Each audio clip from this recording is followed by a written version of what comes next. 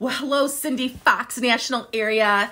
I love your national sales director. I love that she is putting a focus on the throne, being a queen.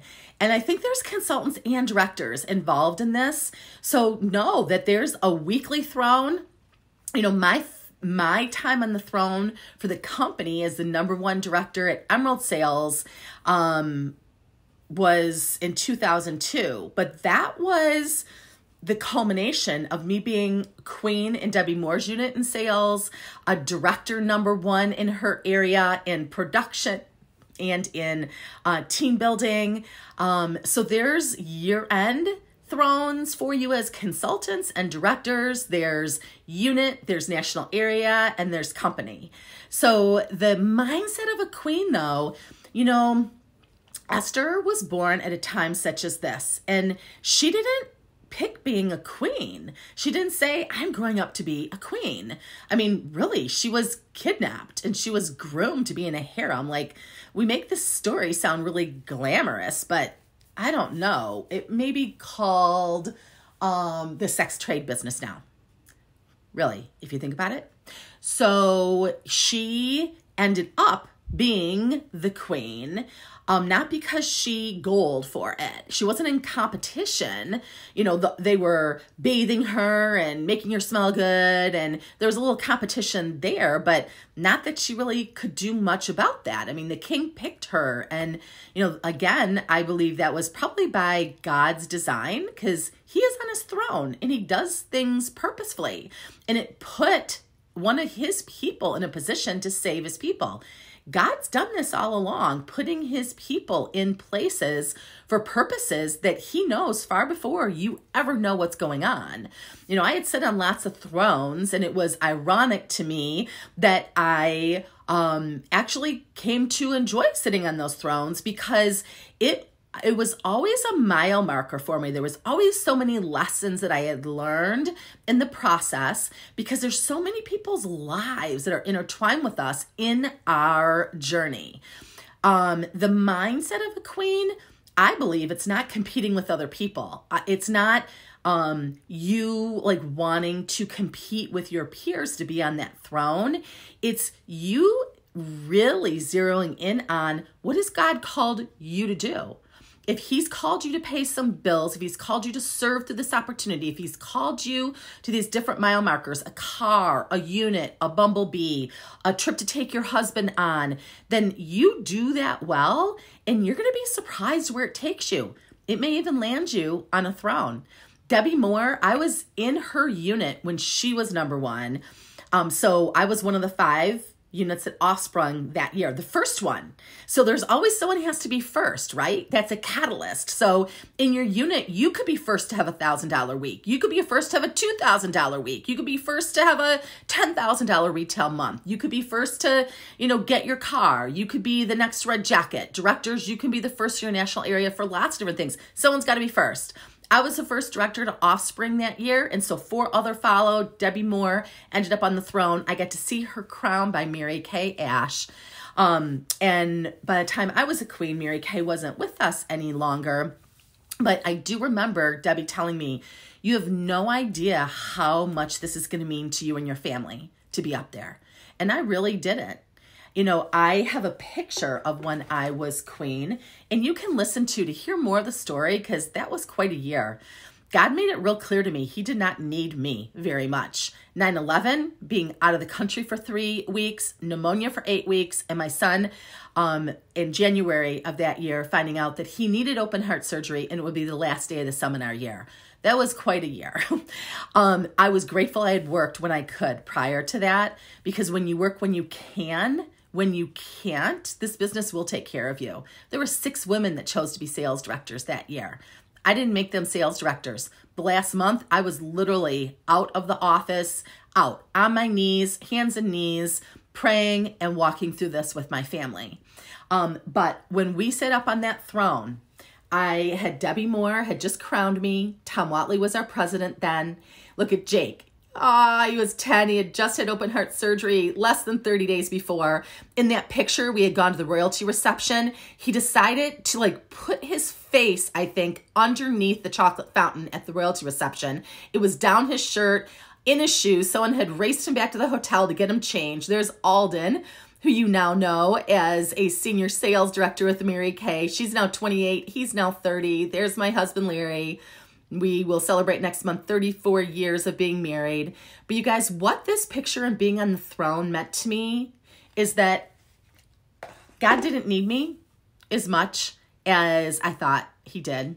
He just needed me to stay in the word and to trust him and to do the work. And he was going to elevate me when he wanted to. I think if I would have tried to be a queen, I'm not sure it would have happened. This really was his elevation. And I'm not saying I didn't work. I didn't sit around and wait for God to do the work. Like, don't blame shift to him when you're not willing to do the faces, grow your unit size, grow your team, take personal responsibility. If ever in our world, there's more women than ever that need to hear what Mary Kay has to offer. But when I look at this picture, it is, if you've done the Experiencing God workbook, he teaches us, we're taught to set up spiritual markers. Think of, God would tell his people, make a pile of 12 rocks in the middle of that Jordan River to remind everyone of what I did here. When I look at this picture, I have these pictures all over my house. And this was, almost 20 years ago next year, because it's a reminder. It's a spiritual marker. This is when I had the least control of my business and my life, and had the most blessing. Think of that, you guys. Do what God tells you to do when you're supposed to do it. It was fun sitting up there and having Jake thank everyone for praying for him. You guys, where else, because of my position that year, number 1 or 2 in the nation, we ended up number 6 in the nation, do you have thousands of women and families praying for your son? Maybe that's why he walked out of open heart surgery the day after. No meds, no tubes, walked out of the hospital. I mean, literally, it was miraculous. God. It's God. So, the mindset of a queen, I think Mary Kay modeled for us. It's that steadfastness. Esther, she didn't, again, grow up thinking, I'm going to be a queen. No, she gets kidnapped. She gets thrown to a harem. We call that now like a sex trade. I don't think that she ever grew up thinking that. I never grew up thinking I'd be a queen. But was it fun? Yeah. Am I glad Mary Kay gives us that opportunity? And it gave me an opportunity to share my family. It gave my family an opportunity to see, what does it look like to be successful from God's perspective? That's a lot different than being successful in the world's perspective, a lot. It felt awesome. My speech can share more of the story. Go to Dawn Otten-Sweeney. I have 2 YouTubes for some weird reason. They're getting combined, but Dawn Otten-Sweeney YouTube station will have my speech so you can hear more about that year. But you guys, stay focused. I stayed focused every month I've been in Mary Kay. I've had a non-negotiable that I was willing to work through that finish line and reach that goal regardless. Just like with the job. You know what? When I went to business school and had jobs, internships, and right out of college, they don't pay you. You get fired if you don't finish the job. It's not like, I'm hoping, I'm wishing, I'm putting a goal poster up and, I'm fixing to get around to it. No, you get fired for that. You figure out how to make it happen. I had non-negotiable goals every quarter, every month, as a consultant, as a director, and now as a national sales director. And so that led me to thrones. I wasn't making a goal of a throne because you're competing with other people and you don't know what they're doing. So that's not a race you necessarily can win, but you running the race that he set before you, sometimes it's a trip that you're working for to pay for your family. Maybe it's a mortgage payment. Maybe it's debt to get out of. Maybe it's, who knows, there's lots of needs. How about putting gas in your gas tank right now? That could be a big one to sell a lot of products for and team build. But if you stay focused on that, and you also invest time into your business when you can. And when you can is not when you feel like it. It's not when everything is perfect. It's not when it's the right season in your life or the right season in the world. When you can. When you can't is when you're in emergency rooms with people and something happened dramatically, not planned. Even Jake's, I mean, we knew for those 6 months he was going to need to have open heart surgery. That really wasn't an emergency. I had to alter my plans in that last month. There was lots of time in the world and keeping my head straight. Joyce Meyer's Battlefield of the Mind really kept me probably out of the nut house and off of, some way to calm myself down. But you guys, when you stay in his word and you work your business and swim in your own lane, when the time comes, there may be a throne that you end up on. You'll be ready, like Queen Esther was, to stand up and do what she was called to do for her people.